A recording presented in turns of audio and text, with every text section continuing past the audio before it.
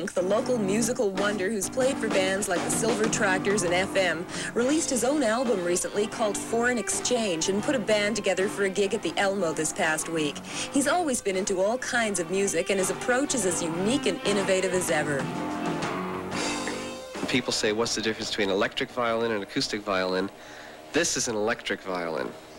Acoustic violins, when you put a microphone on it to amplify through an amplifier, they feed back and they howl.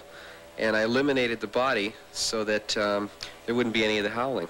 Now, there's all kinds of unusual things going on inside the violin, like there's dead cows, people in bikinis playing guitars, and I think it's amazing. After all the study and the physics that went into getting it to actually work very well, I thought I'd have some fun with it, and I went over to a little train store that sells models of things and just started putting in cows and beach scenes, and it gives me something to look at when I'm waiting for the rest of the band to come in.